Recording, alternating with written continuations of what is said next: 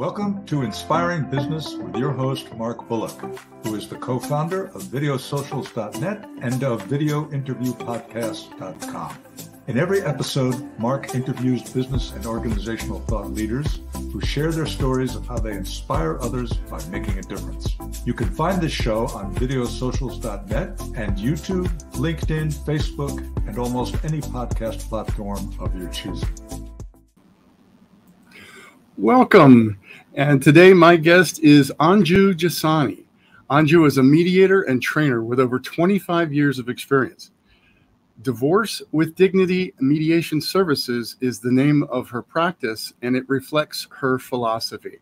She's the past president of the New Jersey Association of Professional Mediators and has offices in Hoboken and Clinton in New Jersey.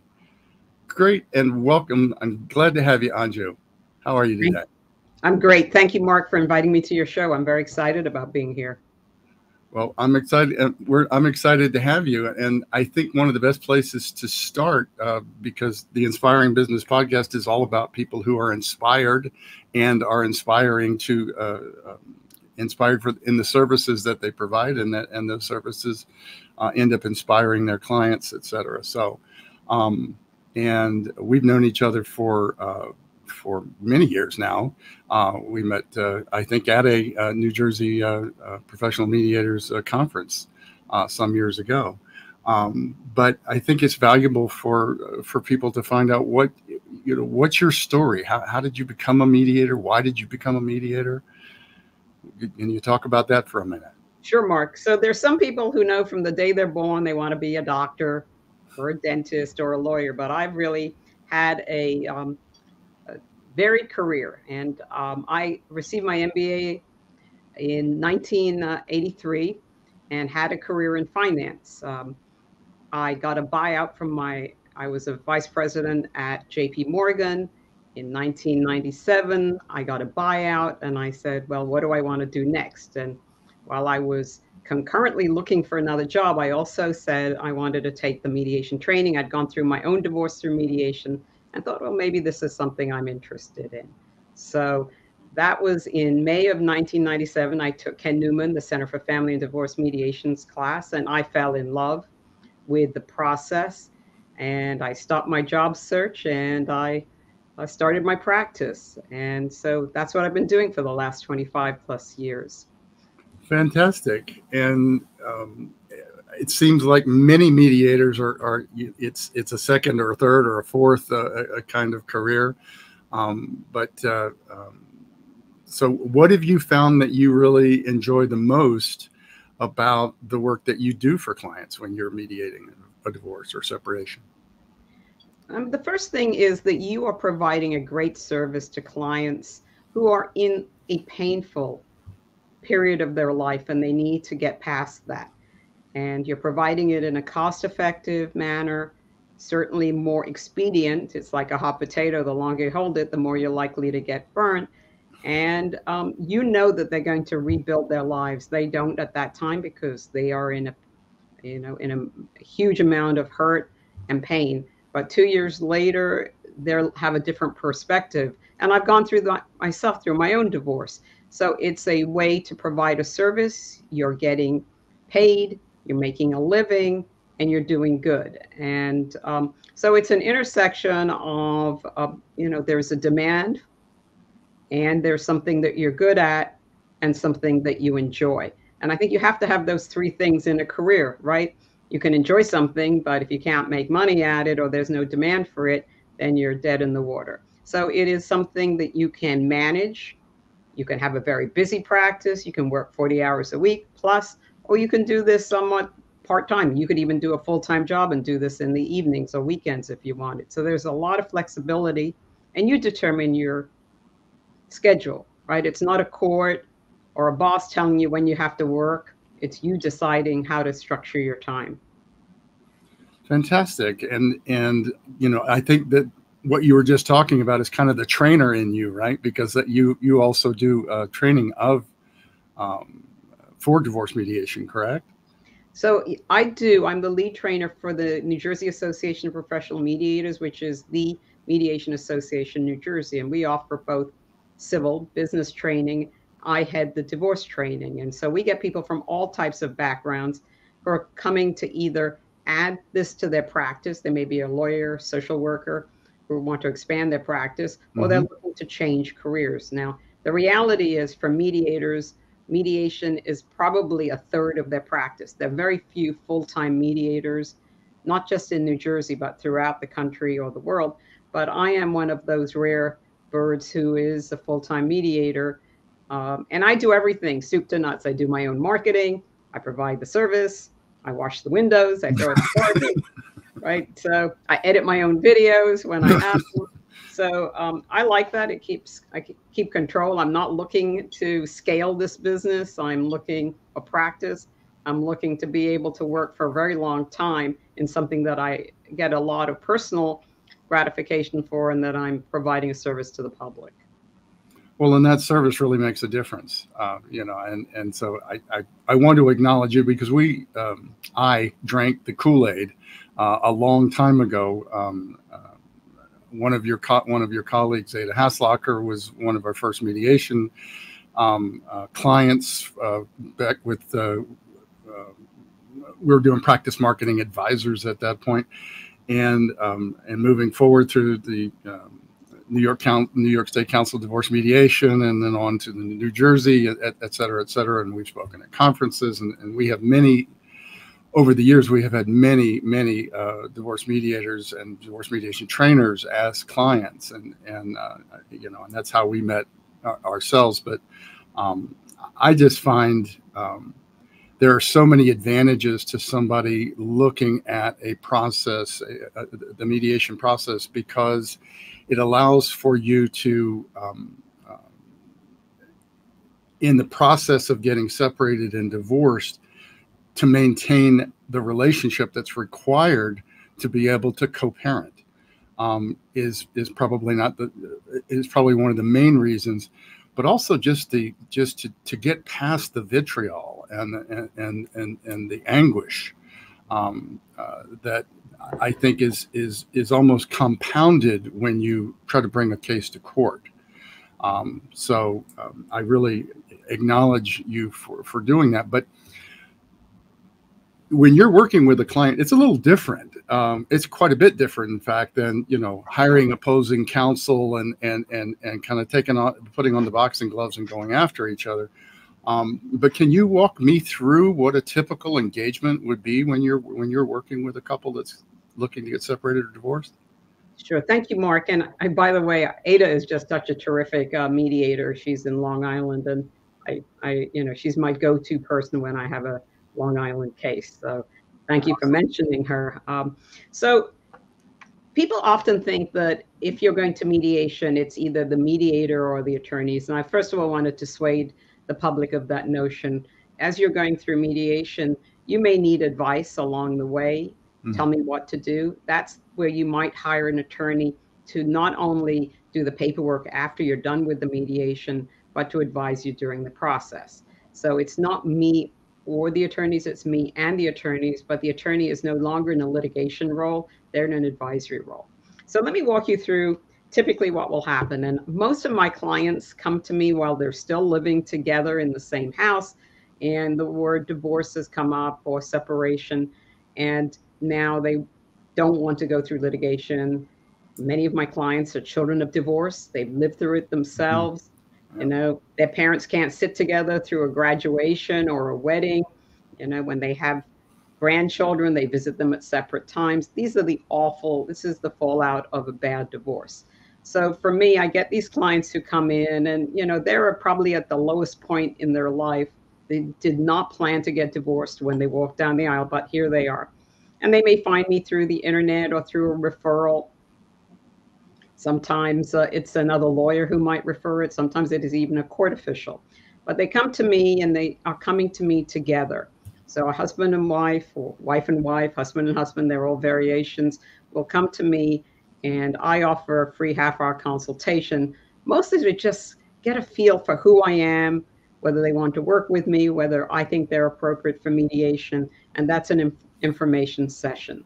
Once we get past that, usually mediation takes approximately 5 sessions.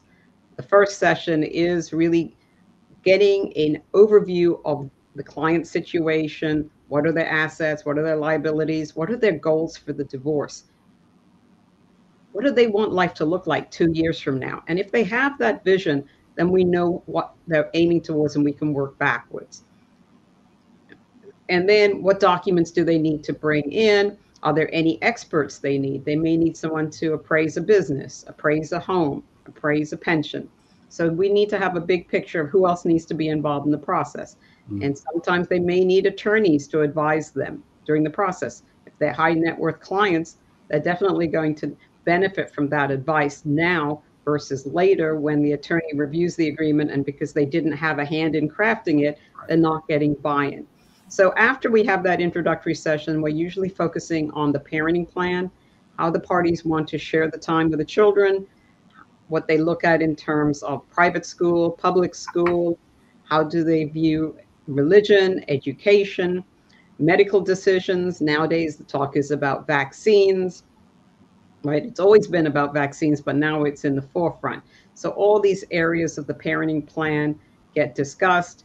I'm acting as scribe or keeping notes. Once we have the parenting plan, we then go on to the division of assets. And clearly you need people's documents in order to help them do that. I work with them to build a balance sheet, and then we figure out how they want to divide things. Usually, if you have a premarital asset that you've kept separately, that's not included in the division. If you have a pension that was premarital and marital, we have to apportion it. But that's really, in some sense, the easiest part of most divorces, the division of assets. Then we move on to the support issues, child support if they're children, sometimes alimony. And then we have to tie up the loose ends, talk about taxes, talk about life insurance. But after that, I prepare what's called a memorandum of understanding. It summarizes everything they've agreed to, and we have a final session to review that. This takes place with sessions 2 or 3 weeks apart, and they're usually completed with the mediation process within a 2 or 3 month period. And then I move them towards mediation-friendly attorneys who will review the agreements we drafted and will do the paperwork for the divorce. And of course, it's recommended that they each have separate attorneys. In New Jersey, an attorney can't represent both parties in a divorce. But this is the most efficient, the kindest, the friendliest, and the agreements have a long shelf life, right? There's a statistic that 2 years after a divorce, 50% of clients who went through litigation are back in court. My clients, if they need to come back, they come back to me or to another mediator. And sometimes it's just a 2-minute phone call that they need to clarify something. So there's no this filing post-divorce judgment motions and so forth. 90% of the clients who come to mediation voluntarily reach an agreement. So I always say, why not you? Absolutely. And there's so much inside what you just said that, could be unpacked. But a few things that really stand out for me is that you're helping them from the beginning in having a forward look and developing a vision for what they want their lives to be post-divorce. And I don't think they get that in the litigation world, right? They're coming at it from a perspective of realizing that, this is going to provide a fresh start for how the rest of their lives are going to look. And why not do that in a way so that they can be in the same room together when one of their children gets married or graduates from college, et cetera, and be able to, set the vitriol on the side, or complete that through counseling or whatever else, rather than hiring opposing counsel to try to further tear each other apart. So that's one of the main things that I see. But there's an underlying thread that it's just far more streamlined when you're not fighting out the details. And I know this through my many interactions with many divorce mediators over the years, and that is that the couple is making the decisions for themselves rather than handing it over to a judge or having attorneys battle it out in a settled agreement. They get to choose their destiny. They get to choose how they want to be parents. and they get to choose how they want to divide their assets, of course, within the guardrails of the law. But at the same token, there seems to be a lot more flexibility in a mediated process, rather than two attack dog attorneys going at each other's throats to put something together that's not going to be something that they can live with, right? And that's the last point that I see is a mediated agreement, and you touched on this, is something that has durability because they were a part of that engagement. It wasn't two attorneys fighting it out over what they thought was fair. It was what was negotiated with the help of a mediator with each other, and so there's a lot more buy-in and a lot more willingness to comply with something that they helped create. Is that true? Yeah. First of all, you touched on something which is very important. Touchstone of mediation is the concept of self-determination, that the clients make the decisions. The mediator creates a process, but the mediator does not decide for the clients. I'm a guide, just like a tour guide. You tell me what you want. You want to do this. And if you're doing things outside the parameters, I will tell you it's unusual. It's not for me to decide an agreement's fair or unfair, but we mediate what I say in the shadow of the law. And so people want information about how the law works, and a mediator will give that. They can't apply the law to a specific case, but once we provide the law, you can understand how your agreement fits that paradigm. So yeah, the statistics are that people who mediate are less likely to go back to court and are happier with the agreements. And no one likes to be ordered to do things. So if people agree to pay X amount of support, they'll pay it. Oftentimes if it's a judge ordering them to do it, then we're all kind of a little bit rebellious 16-year-olds at heart, and we don't want to do that. Exactly. So, Anju, how do people find you? What's your website address? So my website address is www.dwdmediation.org. And I'm all over the web. I'm easy to find. I mean, there aren't many Anju Jessanis. So I just tell you, even if you put Anju and divorce mediator in, you will find me. And so I don't worry about being found. When I was growing up in New Jersey, having an unusual name, was more or less an albatross, right? It's something you didn't want, but now I'm glad that I have a name that's easily found. And so I would tell you this, 50% of my clients do find me on the web, and the work that I do with video socials has really increased my visibility with clients. They say that they like the videos. I have learned that most people only watch a minute or two of a video, so to start keeping it short is helpful. But I have a lot of great articles on my website that are informational. They're not about selling my services. They're about things like, what does equitable distribution mean? How does the Uniform Prenuptial Act work in New Jersey? How do the New Jersey Child Support Guidelines work? So they're really good information sources. I've had clients who printed out my entire website and brought it to the mediation session. And they'll quote an article that I wrote 20 years ago, and I'm like, oh, did I say that? That's very good.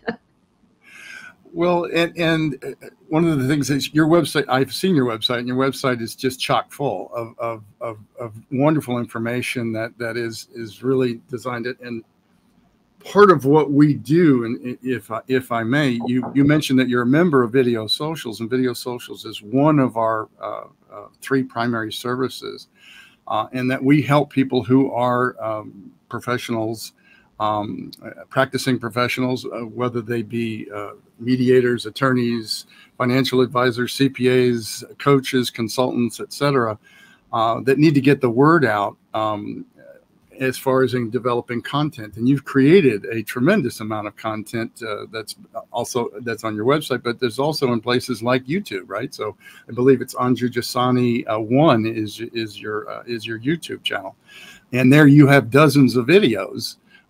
Many dozens, in fact, of videos that you've created over the last several years through Video Socials. And before I ask what your experience is with it and what you like about it, just to give the audience a flavor for what it is, Many of us know what a Zoom conference is now, and video conferences is now, but we started this before, we started video socials before the pandemic. So there weren't as many people involved. But what we do is we come together 5 to 8 people at a time in meetings, and we take turns recording our 1 to 3 minute videos, and in which we're having a conversation with an audience. We're providing valuable information. We're developing content that's educational, informational, and valuable for those that have an interest, whether they be a prospective client, whether they be somebody that we're currently working with, or whether they be somebody that might refer us business. So it's an authentic way to connect with people in this new age of video environment, which is so much more impactful than just text, as an example. And I know that, Anju, that you do have many text articles and you have many videos, but what have you gotten out of video socials in your membership? So it's a tremendous source. I mean, I go to the Wednesday 5 p.m. session, but I could go, to any session, many sessions a week if I wanted. First of all, by going to the same session every week, you develop a network of people that you trust, right? So even if someone who is not a regular comes in, you've got a core group that is going to give you honest feedback. And part of that was, how was your delivery? How was your content? And most importantly, should you post it or should you redo it? And so when you have that feedback, and you can also, you also give that, you can feel that, does it pass the muster of this week, or should I redo it? And sometimes if there's time and there aren't that many people in the session, we'll redo it in that session. So you've got a really good group. Now, I would say in the group I go to, 60% of the people also work in family law in some capacity. Danae Matthews is down in Atlanta. We have Melissa Goodstein and Ken Novenstern, who are up in New York. But we also have the people who are not attorneys or not mediators, and they're great too, because they can view this from a different perspective of the client. What am I hearing? What didn't I understand? What acronyms did you use that I have no idea what you're talking about? So, I might say MOA, or Memorandum of Understanding, MOU, and, they're going to look at me like, you didn't explain what that was. So those people are helpful as well. We have Steve Cart. We have the healthcare savant, Ken, some really interesting people. And so I really like that trust that we have in the group. And so it's better for me to go to a regular class because I know who's going to give me the best feedback. And I try also to be really candid with my feedback. Sometimes you need to sandwich it in terms of a criticism in between 2 compliments. But I will always give an honest assessment, should you post it or not? And that's really ultimately the question. I will also say, for people who are watching, you need to caption those videos. I didn't do it in the beginning, but lots of times people are watching videos in bed at night with the sound off. So have those captions. Absolutely. It's the statistics are more than 50%, in fact, of videos that are watched on social media are read rather than listened to. It's something that I think you're absolutely correct. It's very important to caption. But you had mentioned a couple of people that might be a good fit, might be interested in being on the Inspiring Business podcast. Who did you have in mind? Well, I already mentioned some people who are in my 5 p.m. Wednesday group, but let me also give some suggestions. Gabrielle Stritch is another New Jersey Association of Professional mediator, and she's also an attorney and collaborative lawyer. She would be a great interviewee. Michael Lehner is a business valuation expert, also a New Jersey expert. I would definitely recommend Michael. I've done a lot of work with him over the years. And I think Steve Karsh would be great. He's so well spoken, and you have to get some of how he records the videos so well too, because he's flawless in his presentation. Fantastic. Well, and I appreciate their call outs, and for our audience, everybody that we've talked about, all the links that we've talked about are all going to be tied in and associated with this video and in the audio podcast versions of it, in whatever version that you're playing. And so we could go on, but I did want to ask you, Anju, what are one or two things that you really want people to think about if they're trying to weigh out, should I try to do a divorce on my own? Should I go and hire an attorney? Should I consider divorce mediation?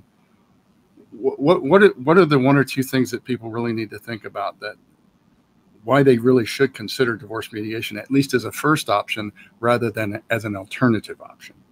So I would say, before we get into any of that, the first question is do I really want a divorce? Is the marriage salvageable? And what do I need to stay in the marriage? And if it's the other person who wants the divorce, what could I offer them so that we might work on this? I mean, divorce should not be taken lightly. And I don't think people do, but I think people are struggling. And when I have two clients who are ambivalent, I suggest either discernment counseling, which is short-term therapy, not to change the marriage, but to see if, in fact, through 4 to 6 sessions with a discernment counselor, that there is something that could turn this marriage around, or Imago couples workshops. And it doesn't have to be Imago, but those are the ones that I like, which is a weekend workshop. You'll know by the end of the weekend whether there is, this marriage can be saved. So if it can't, there's still a benefit of having gone to therapy, because some of the pain of going through this is addressed in therapy. People often look to their attorneys for that, and they don't get that, and it can become expensive. So at least in New Jersey, I encourage people to think about mediation. Oftentimes they have an understanding that they have a misunderstanding about how the mediation process works. They may say, well, I didn't manage the money in the marriage, so how can I come to mediation? My husband holds all the cards, or vice versa. And part of that is that the mediator is going to be an educator. They're going to give you information, and the mediator will provide resources if you do need to come up to speed. It may be an attorney, it may be a financial advisor, it may be a class at the county college on basic, money management, bookkeeping. So if you start in mediation, you're, a 90% chance you're going to reach a resolution. If you start in litigation and you don't reach a settlement in New Jersey, after you've spent time and money and you've gone through all that stress, the court's going to send you to mandatory mediation anyhow. So you might as well start here rather than end here. Right. Absolutely. Well, Anju, it's really been a pleasure having you on. I want to acknowledge and thank you as somebody who is not just, you're not selling divorce. And I think your last statement really kind of highlights that, and the fact that, let's not even start the process until you know that this is the direction that you want to go, and that you've looked at other options that you may not have considered, just because you're not getting along, or there's a point of contention that you don't think you can get past. There are professionals out there that may be able to intercede with that and may be able to help you see another option. But if it comes down to it, I know that if they're in New Jersey, they're not going to go wrong by reaching out to you. Thank you, Anju. I really appreciate having you on today, and I look forward to your continued success and your continued difference that you make for the clients that you serve. Thank you, Mark, for having me. Terrific. You've been listening to Inspiring Business with your host, Mark Bullock. Your positive comments, likes, and most importantly, your sharing of this show with others is greatly appreciated. Don't forget to subscribe to the Inspiring Business Podcast on whatever platform you prefer. You can catch prior episodes on videosocials.net and on YouTube, LinkedIn, Facebook, and all the major podcast